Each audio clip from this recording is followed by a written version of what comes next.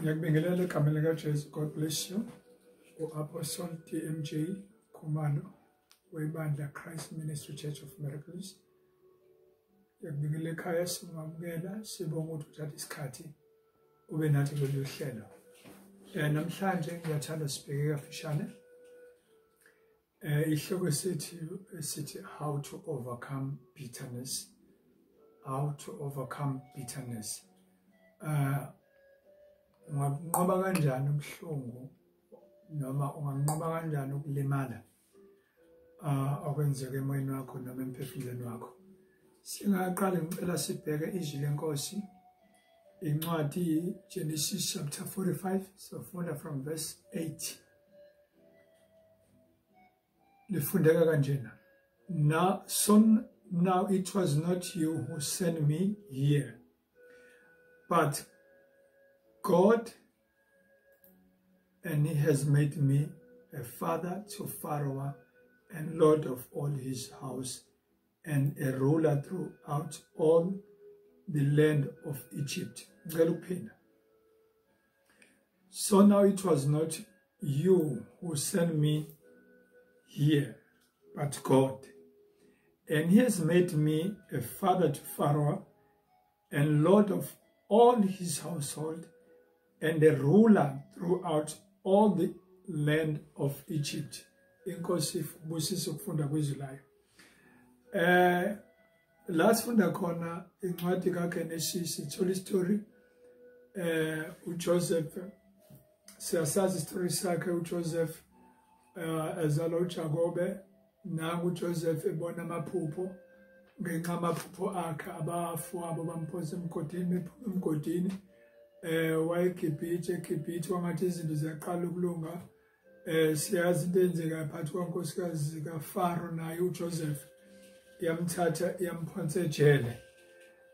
Mephuma ejele simthola eseGibhithe. La sifunda khona ke sifunda la uJoseph kufika abafowabo bemfica sekuyena orulayo noma ophethe eGibhithe. Siyakhumbula ukuthi ngesikhathi embeka uFaro wathi wambeka konke eGibhithe. Abafowabo ke sebefika kuleso sikhathi. Uzokhumbula ukuthi isikhathi abafowabo bemdayisile uJoseph bakhohlwa, and empilweni yabo noma emcabangweni yabo bacabanga ukuthi ufile, not knowing ukuthi yonke lento eyenzeka uNkulunkulu uyena wayehlelile, dobona bengazi. Ngiyafuna ukusho kuwena ukuthi njengoba sikhuluma ngehloko esithi how to overcome bitterness. Kunesimo odlule kusona noma kunesimo osedlule kusona sobuhlungu, ushayekile, ulimele. But ngifuna ukuqinisekisa ukuthi uNkulunkulu akukho kumhlulayo. uNkulunkulu akukho angakwazi ukunqoba. Now la esifunda khona abafowabo bakaJoseph baphambi kwakhe uJosepha. Kufika la uJoseph ezambula khona, is revealing himself ukuthi uJoseph kubafowabo. Because uyazembula ukuthi uJosepha abafowabo bayasaba, bacathi mhlawumbe uzirevenge. Kodwa uzwakala esho lamazwi uJosepha uthi no, ngakhathazeki. KwakuNkulunkulu owangithumela ukuthi ngihambe phambili ukuze ngihlelele nina. Was-serving God owazi ikhathi zonke. uNkulunkulu ukwazile ukangangeni kulo nkinga. Futhi uNkulunkulu uyazi yokhipha kanjani lo nkinga. Right now you are suffering bitterness. Ulimele umphefumulo wakho obuhlungu. Abantu abakulimazile abangani bakho. Abangihlobo zakho, abangabantu ade bathembe kakhulu empilweni. Abangabantu obenzela izinto ezinhle kodwa in return abazange bakhombise appreciation. Ora ngifuna ukusho ukuthi nangu umuntu esifunda ngayo uJoseph. The question is, entweni adlule kuzona uJoseph usurvive kanjani? Wenze kanjani ukuthi angabamba amagrudge? Wenze kanjani entweni ezimlimazayo but ibitterness ingamruli noma anga end up esafarisha with bitterness?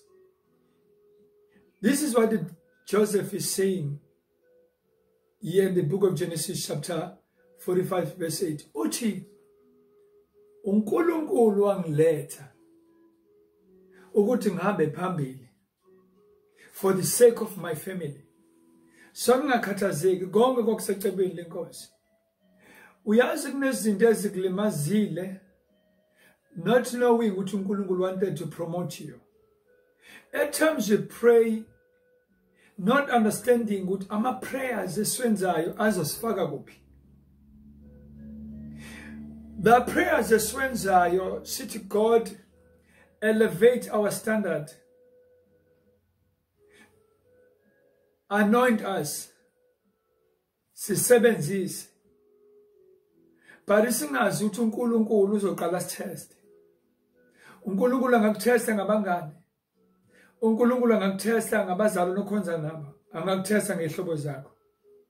Efuna ukwakha into ethile empilweni yakho le ayifunayo. Manje icebo laNkulunkulu ngevinjwe. La uJoseph ukhuluma lamazwi uthi mina ngingakhathazeki. So kukhuluma umuntu izinto ahlanganile nazo. Wangena emgodini kodwa umgodi awuqedanga impilo yakhe. Wangena ejele aliqedanga ngempilo yakhe. Kwafika la iqanjelwa khona amanga wazi wafaka ejele. Kodwa kuyiqedanga impilo yakhe akuyikhingabezanga. The question is, how did Joseph survive all situations that he went through? One, Joseph had a dream, and he knew ukuthi leli phuphu kuze liphumelele fanele ngabambeli bantu amaqhubu, because bonke labantu abenza izinto empilweni yakhe uNkulunkulu obenza benze.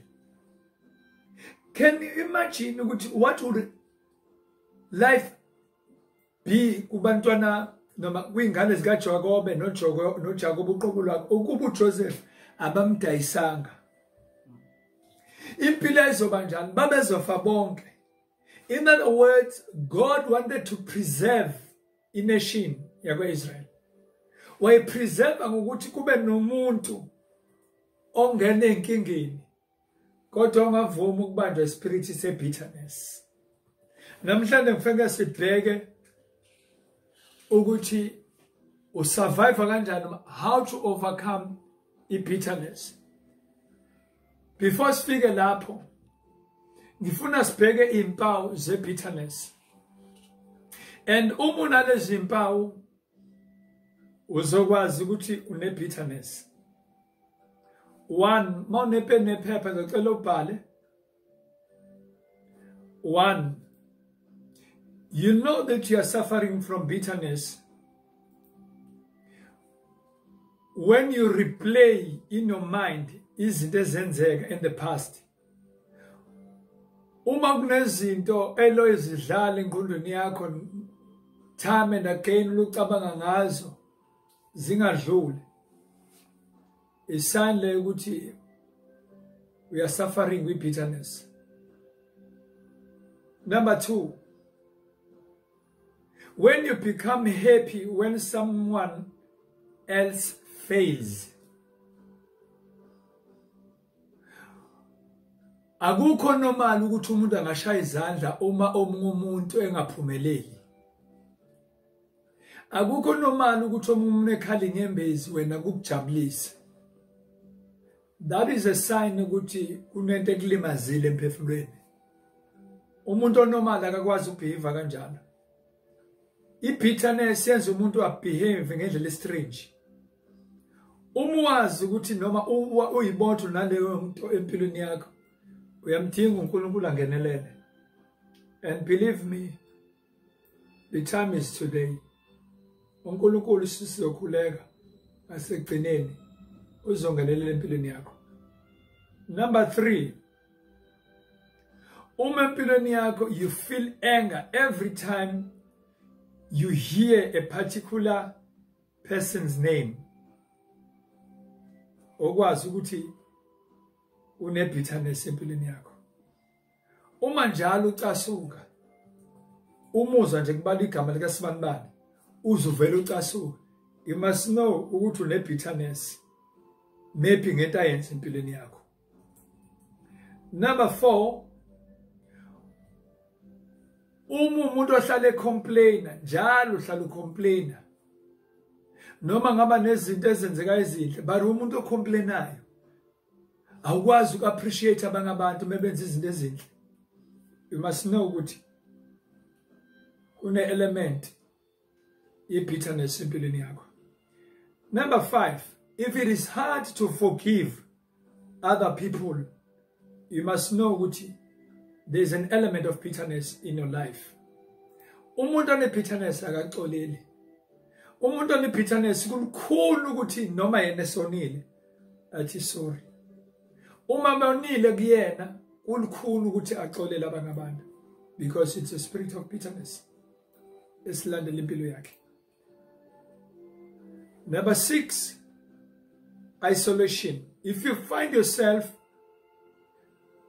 njalo ukwi-isolation, omunye kuze kubonakale makuyidina, thatha mase kuphakiwe uyasuka la kuhleli khona, uyambona uthatha iplate lakhe uyohlala eceleni noma hamba uvala ikamereni ahlale yedwa, you know ukuthi umuntu njalo ama-signs e-bitterness. And ngiyamdinga uNkulunkulu, ngiyamkhola uNkulunkulu namhlanje into ekhona azoyenza empilweni yakho sizokhuleka.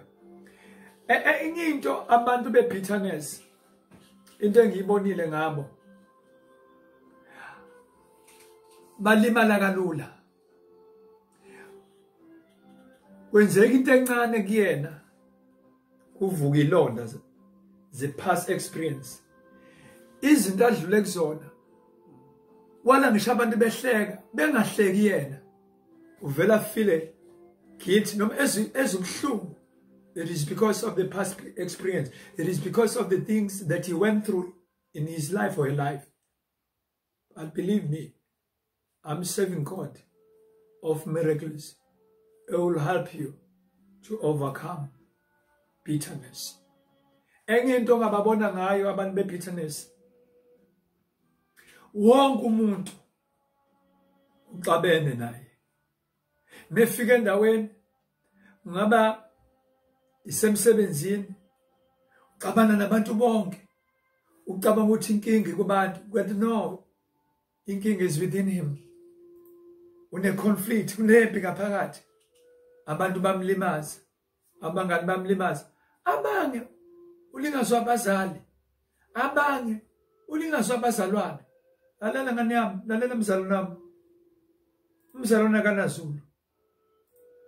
Abantu abakulimazile abanalo izulu, izulu likaNkulunkulu ngeke kulimaze. Ngiyalithanda izulu lenkosi malithi, you'll never leave us nor forsake you. Abantu bangakushiya, bathi uNkulunkulu akakushiya. Umuntu we-bitterness akakwazi ukubona izinto ezenziwa abanye abantu ezinhle kuyena, noma ungamenzela into enhle uzwa ngana ngendlela abonga ngayo, ubona ngisho i-facial expression yakhe kubhala usizi. Umbona ngisho esephathini kudliwa kamnandi, ungazubuza ukuthi yini udliwa yini. Angiphathi manje bakulezi insuku, uNkulunkulu asisize. Yabona kulezi insuku wonke umuntu uyaphenika, amazwe onke aphenika, nahle isifo sifikile. Sihlele emakhaya hayi ngoba sithanda, kuzodlula. Kodwa umuntu one-bitterness, awu noma sekudlula i-corona virus yona nje kuba ngathi sambambile, ingambambile. Ngoba umuntu one-bitterness, i-bitterness ngifanise nomuntu ongenama viruses amaningi empilweni yakhe. Ngeke umazi ukuthi ungamlapha ngani, because i-bitterness ngifanisa ne-virus engena medication, ngeke uyilaphe. But ngiyayazi medication ekwazi ukulapha i-bitterness. Umuntu ekuKristu isithalo esisha. Uma nje ubeka impilo yakho uNkulunkulu, ikhonto engashintshi empilweni yakho. Ifuna ke sidlulele phambili sibheke izinto ongazenza to overcome bitterness. ngicela ubambe ngeke ukusiza ukuhlala kuyona ngeke ukusiza ukubheka abantu abakwenze kabi idala idelay empilweni kunabantu impilo yabo ayimove ayiphambili abayindawo because of bitterness. They're holding grudges noma ethandaza uthandazo wakho ungathi ushaya kwi-ceiling board because there are voices. Umuntu one-bitterness unama voices ahlale wezwa amanye ama-voice athi awufuna umuntu abantu abakuthandi ivoice eqhamuka kuyena because ukucabanga kwakhe kunjalo. I-bitterness ifaka i-delusion emqondweni womuntu abona ukuthi bonke abantu bama-enemies akhe. But listen to me, God namhlanje uzokusiza. Key number 1, I want us to look at 5 keys today that are going to help your life to overcome bitterness. Number 1, understand that God is the judge. Ento ekulimazile sukwafuna ukuhlula abantu. Uma ufunda incwadi 2 Chronicles chapter 20 verse 15 ifunde kanjena. And he said, listen, all of you Judah, and you inhabitants of Jerusalem, and you King Jehoshaphat, thus says the Lord to you, do not be afraid nor dismayed because of this great multitude, for the battle is not yours but God's. The battle is not yours but God's. Into enzile uthatha izimpi engaqondene nawe wafuna ukuzilwa. You're fighting a losing battle. Never try to fight izimpi kaNkulunkulu.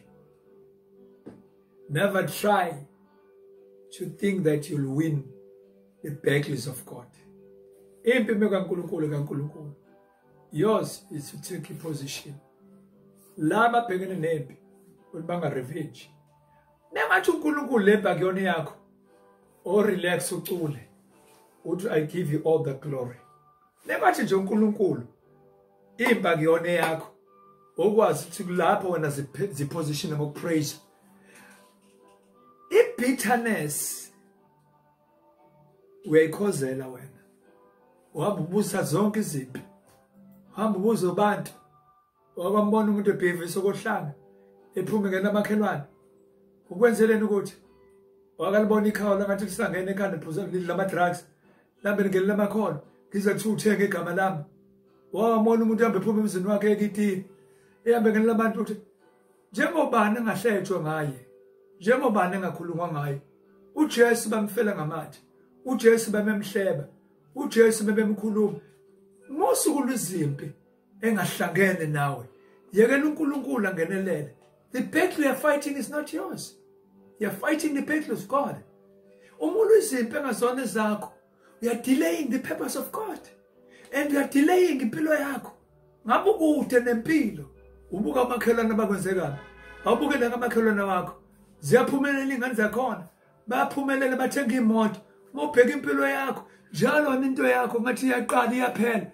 Check ukuthi idalwa yini. We are reversing your life because uhleli kwi-bitterness. Alela. Awuthethe uNkulunkulu angenele empilweni yakho. You can overcome bitterness empilweni yakho ukuthi uthethe uNkulunkulu. Point number 2. Realize that you are not sinless. Let me say it again. Realize that you are not sinless. Ukushayile engqondweni yakho ukuyitshela ukuthi ungcwele noma uphila ubungcwele wazi wabhosta as if ubungcwele uphila ngamandla akho. Akekho umuntu kulomhlaba ongaphila ebungcweleni ngawakho amandla. When you forgot one thing, ukuthi siphila ngegrace kaNkulunkulu. Uyabona umuntu ngeke ngithi ucisha adlula isilwane nelimele. Une-behavior exakile. Umuntu olimele angabe eshaya abantu for no reason ngento ayizwile. Mase esesopa sebemchazela a regret ngezinto ezenzile. Lalela. You are not sinless. Wacolelwa nawe wenzelwe umusa. Musu uyibona athi umsulu. Bangaka abantu obonile. uNkulunkulu ezulu lakucolela. Bangaka abantu abadubile. uNkulunkulu wakucolela. Ingangaka ulala ungathandazile athi umoya ngcwele ethandaza and ungathandazi. Impi ifike. Mesifika ifana nama highlight engakushayi kubulala. Ngenxa ya grace kaNkulunkulu. Zingaki izinto ezipromisile. Ungazenzi wena ukuthi uNkulunkulu akucolele. But abanye abantu bebekwenze kabi. Ubona wena ngathi ungcono. You are not sinless. Uma ufunda incwadi yabaseRoma, Romans chapter 12 verse 19, ifunde kanjena. Beloved, do not avenge yourselves, but rather give place to wrath. For it is written, vengeance is mine, I will repay, says the Lord. Ungaphiliseli ungani ngicabana nabantu ubani ungafuna ukoniwa waye ungathetheleli wangafuna uqhubeka nempilo impilo yakhe imuvi ephambili xolela abangabantu impilo yakhe izoba right. Point number 3, God can use pain to promote you. Angphinde. God can use pain to promote you. uNkulunkulu uyayisebenzisa inhlungu ukuze akupromote. Wena ucathi yonke into izoza ngeplate etafuleni. Obuza abantu abaphumelele empilweni. Obuza uJesu ukuthi kuze kubhalwe uPhilippians chapter 2 verse 10 ukuthi ukuze ngegama lika Jesu onke amadola aguqe emhlabeni ezulwini nangaphansi komhlaba. Obuza uJesu ukuthi yini enza ukuthi igama lakhe liphakanyiswe uNkulunkulu. Iyodwa into eyenza. Wayithobisa. Wehla. Kanti uzophakanyiswa. Uma wehla uyaphakanyiswa. Uma uyithoba uyaphakanyiswa. Uma udede lizimpi uNkulunkulu uyayinqoba. Kodwa uma uzilwa wena wenza uNkulunkulu abukele. Ngeke uNkulunkulu aluzimpi zakho uma usala. Mhlambe ezinye izinto akwayinqobi. Ingoba uyayilwela. Alela. Ungayilweli. uNkulunkulu uzokulwela. uNkulunkulu uyakupromote. uNkulunkulu bavumelile abantu bakulimaze. Kanti nangu uJoseph. uJoseph udayisa abafowabo. Bamdayisa eGibhithe. Only to find that it was the purpose of God. When ungagcina ukubuka ukufaka kwakhe emgodini. When ungagcina ukubuka ukufaka kwakhe ejele.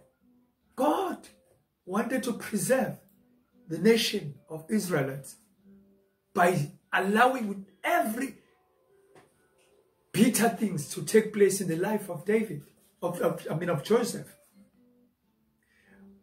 Uyabona ukuba uJoseph umuntu ezophindisela kanti uselimaze icebo likaNkulunkulu. God can allow pains empilweni yakho kanti ufuna uku-elevate standards empilo yakho. Point number 4, do not allow devil, friends, or any person to damage your relationship with God. Alela, abantu bangakwenza izinto ezimbi. Bathi ungavumeli ukuthi abantu balimaze ubudlelwane bakho noNkulunkulu. Maintain a relationship phakathi kwakho noNkulunkulu. Abantu abazenza izinto ihloba zikulimaza, abazalwane bakulimaza, omakhelwana abakulimaza, but do not allow all those things to damage a relationship phakathi kwakho noNkulunkulu. Abanye abantu bavumele uyena uNkulunkulu uthi bakwenze lezi zinto abazenzile, wena ulibele ukukhala kanti uNkulunkulu ufuna ukukupromote. Ubuwazi into delay promotion yakho ngabo kude nempilo, ulibele ukuvula umlomo uthi uNkulunkulu uyothula, mina ngiyakulwela. Uma ufunda uRomans chapter 8 verse 35 ufundeka kanjena: Who shall separate us from the love of Christ? Shall tribulation, or distress, or persecution, or famine, or nakedness, or peril, or sword? Ligcina lithi akukho ongasahlukanisa noNkulunkulu. Do not allow people to damage your relationship with God. So thandaza. Ngicela ubheke abantu abakulimazile. Ngicela ukukumema manje. Moya ngcwele is here right now to help your life. Is here. I know you tried to help yourself. You tried to forgive them, but you couldn't because you were using your own effort. But today I want to pray with you. Allow the Holy Spirit to lead you. Allow the Holy Spirit to give you the ability to forgive all those people abakulimazile. I promise you that from today, your life will never be the same again. Your life will change. Forgive everyone. It's even worse ukubamba amaqhubu wabambela abazali bakho. It's even worse ukubamba amaqhubu ubambela upastor wakho. Ezinye izinto uNkulunkulu uyivumelile zenzeke. Unfortunately uNkulunkulu akakutsheli nokucela ukuthi uzodlulaphi. Ngiyazi ushayekile. Ngiyazi ubenzela izinto ezinhle abantu banga-appreciate. Ngiyazi kini ube yi-breadwinner akekho kubongayo. Esontweni uyayinikela, uyayikhandla, you are doing everything, but kubonala ngathi yonke into yenzeka is in vain. Listen to me. Listen to me. Let me tell you something. The Bible says, ibani ngabagxilile abavamise njalo emsebenzini wenkosi because lokho akulonize phambi kwakhe. Everything you are doing for God is not in vain. God will remember you. Now is the time. Uthi uNkulunkulu akukhumbule. Uzokhumbula. Let me pray with you. Ngicela usho namazwi emva kwami. Nkosi uJesu, ngicela ungisize entweni ezingilimazile. Izamela ukuxolela abantu ngahluleka. Size Nkosi uJesu. Ngipha amandla ubaxolela. Amandla ukuxolela umzali wami. Amandla ukuxolela istaff engisebenza naso esingilimazile. Amandla ukuxolela engikhonza nabo abangilimazile. Give me power to forgive everyone who has sinned against my life. In Jesus' name. In Jesus' name I pray. Babe egameni lika Jesu. Nangu lo ngibukele. You went through a lot in life. Sezwa dubi awayeka izinto abezenza. because of bitterness. I pray in the name of Jesus, be restored, be healed, have life abundantly, have joy in the name of Jesus. May God bless you. Ngicela ukukhuleka nawe. Impilo yakhe isitakile ayimove.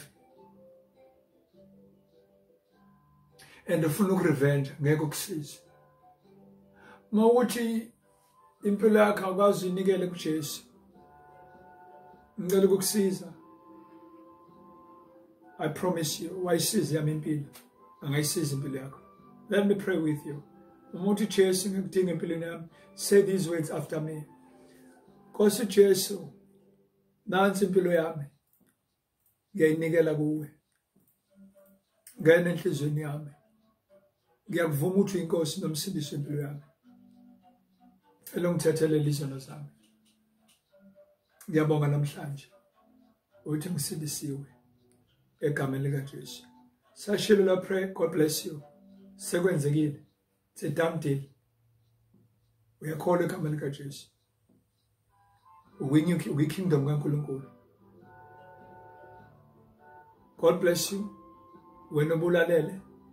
Let me pray with everyone. Baba sibongile egameni lika Jesu waseNazaretha nambonga kade bebukela. Bless la mzalwane, bless la belalele egameni lika Jesu. I pray ukuthi impilo yakhe ishintshe egameni lika Jesu. Heavenly Father, I thank you. We are God of miracles. We are God Almighty. I speak restoration. I speak blessing in your life. May God change your life. In the name of Jesus. I speak restoration in your finance. In Jesus' mighty name. I speak healing. I speak deliverance. In the name of Jesus. May your life change. May your life change. Rimondo Robokosal. Every demon, I command it to leave. In the mighty name of Jesus. Be restored. Be restored in the name of Jesus. Have life abundantly. In the name of Jesus. May God bless you. Mbugele kamelika Jesu. Unkulunkulu abe nawe. Ibonga ukuthi uthathe isikhathi sakho ukubukela. Siphinde sihlangane nawe uFacebook egameni lika Jesu. May God bless you. Apostle DMJ Khumalo from Christ Ministry Church of Miracles. God bless you. Amen.